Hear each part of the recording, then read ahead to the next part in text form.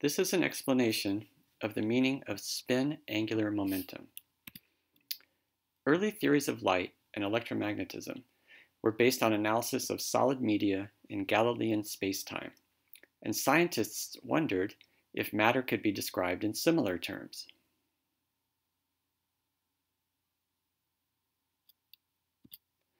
Einstein's general theory of relativity ascribed physical properties to empty space.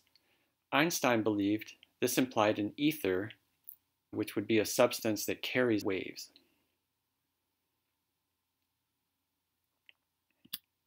However, other physicists took the view that since the ether was not explicit in Einstein's theories, it should be discarded. Einstein eventually accepted this attitude.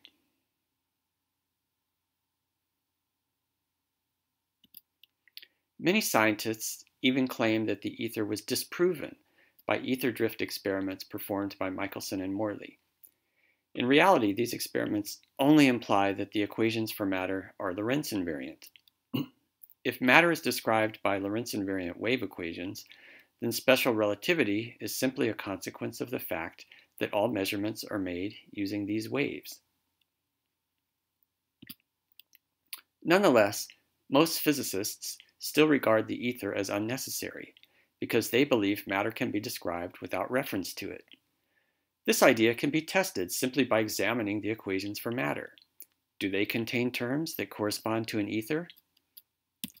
The answer is yes. The solid ether reveals itself by virtue of its angular momentum, which is called spin. The spin angular momentum density of an elastic solid is indistinguishable from its quantum mechanical counterpart. The fields of the Standard Model can be interpreted as vibrational modes of an elastic solid. To understand the evidence for an elastic solid ether, it is necessary to understand the classical equation of evolution of spin angular momentum.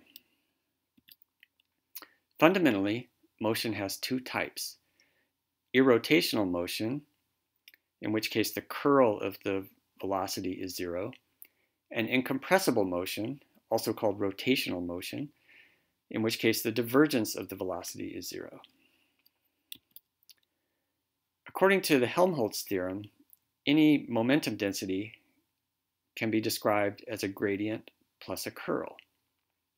For incompressible motion, the gradient term is zero.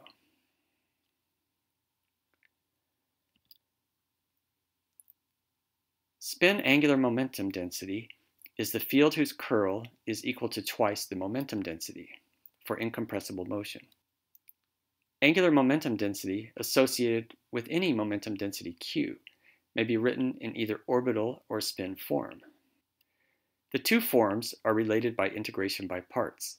Assuming no contribution from infinity, we can take the integral of the orbital angular momentum and by integration by parts, convert it to an integral for spin angular momentum. These two forms yield the same total angular momentum and kinetic energy, except for boundary terms at infinity. As an example of spin angular momentum, consider a rotating cylinder. It has a parabolic radial distribution of spin density, as shown in the equation for S.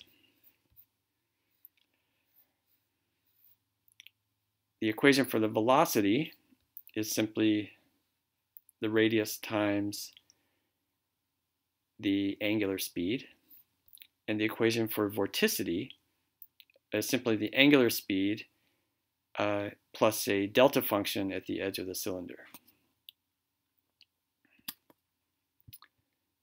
Integration yields the usual total angular momentum and kinetic energy.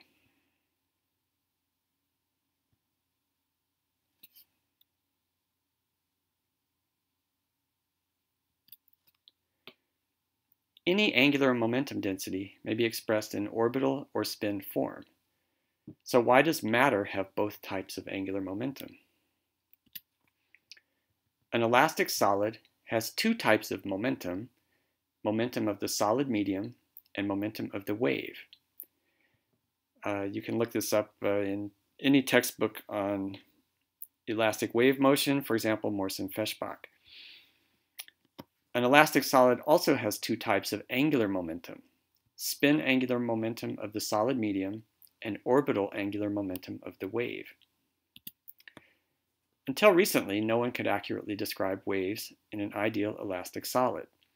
Analysis was limited to infinitesimal motion because, one, it is too difficult to track the motion of a single piece of the solid, and two, analysis of shear strain neglects derivatives of rotations, a problem which is called second gradient elasticity.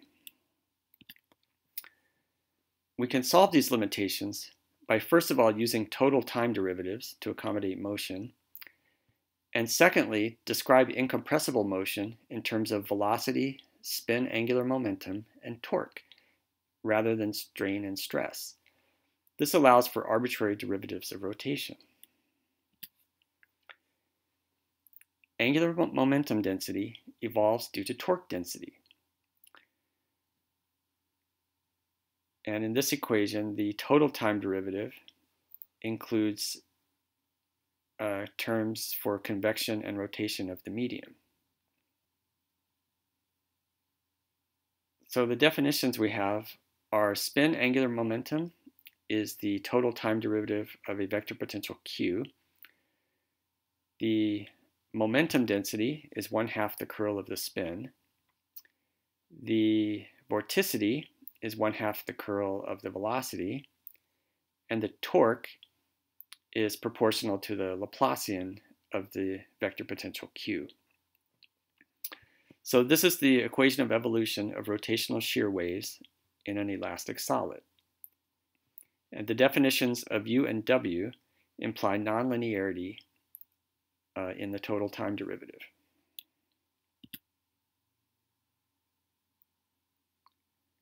Now let's analyze the wave equation to see how it relates to the Dirac equation for elementary particles. If we look at the one-dimensional wave equation using a total time derivative, so accounting for possible motion of the medium, we have this equation, which is the ordinary wave equation.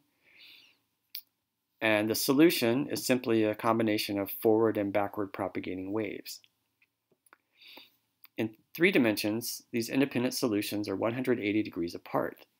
Hence, the wave solutions form a spin 1/2 system, and in 3 dimensions would require bispinners to represent them. To accommodate rotation in 3 dimensions, we separate the positive and negative time derivative components, as shown here, where each of these time derivative terms is positive definite. The reason we do this is that the positive axes are right-handed and the negative axes are left-handed, and therefore they behave differently under rotation. For example, if you take negative x cross negative y, you do not get negative z. Okay, so we can define the wave function as consisting of these 4 different components. And when we do that, we get this expression for the z component of spin angular momentum, and this expression for the z derivative of the spin angular momentum. Okay, now that's a one-dimensional wave equation. And we generalize that to 3 dimensions, we get this equation on the bottom here.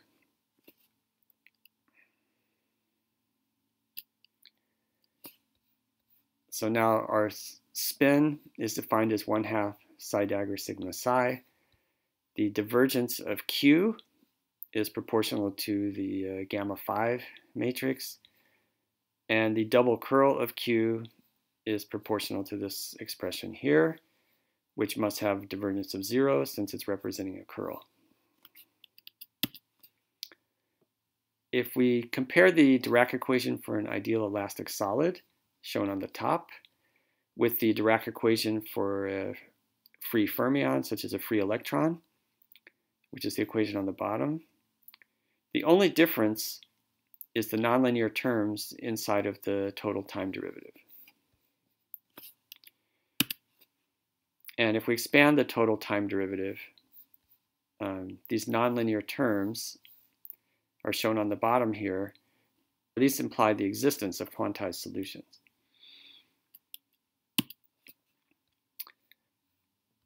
The elastic solid Lagrangian and Hamiltonian are the real parts of these two expressions. And you can compare that with the Hamiltonian for a free electron, in which case the only difference is that the nonlinear terms are replaced by this gamma zero term, the mass term.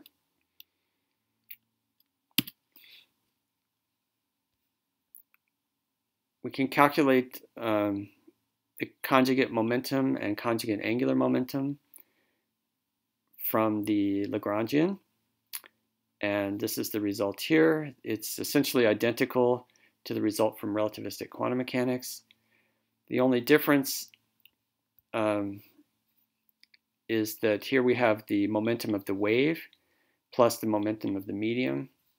And for angular momentum, we have the angular momentum of the wave, the orbital angular momentum, and the spin angular momentum of the medium.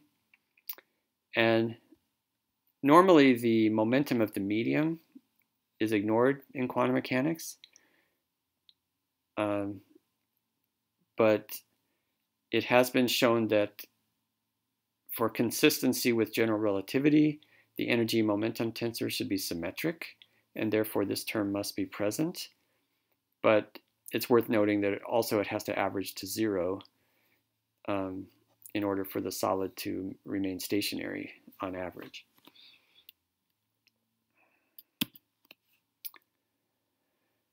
If we have two wave solutions and try to add them together in form of superposition, what we find is that these spins would add together, but we also have some interference terms between the two different waves.